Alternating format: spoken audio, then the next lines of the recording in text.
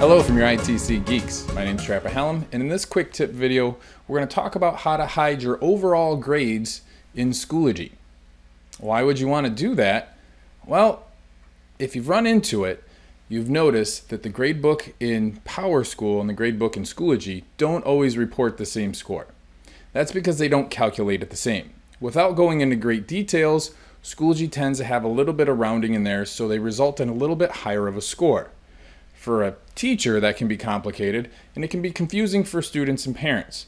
So if you've run into this, and this is an issue for you, we're going to show you today how to hide that in Schoology, so the only overall grade that you can see is in PowerSchool. First, let's show you what it looks like on the student side to see that overall grade in Schoology.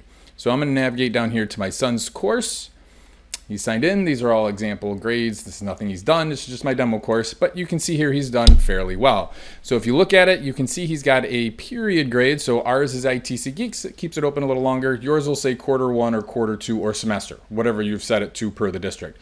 So you can see he's doing great. He's got a 95%, and yet he can still see all of his individual grades. And then down at the bottom, you can also see his overall course grade. So this would combine if there was Q1 and Q2 and an exam grade if you were in secondary, and that would combine that into an overall score. Mine show the same because there's only one grading period.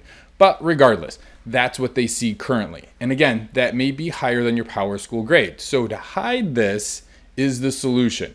So let me show you how to do that. Now we're going to jump back into my actual Schoology course. And we're right here. I'm going to go over here into the grade setup of my Schoology course, and you'd want to do this for each of your courses.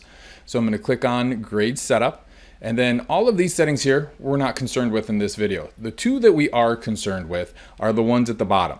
The one that says hide overall grade in student grade report, and the other one that says hide grading period grades in student grade report. Now we're going to go ahead and click both of those, and we're going to click save changes. Don't forget that part, otherwise you'll not save the changes and we'll figure out why it's not working. So now that we've saved the changes, let's go back to my son's grades.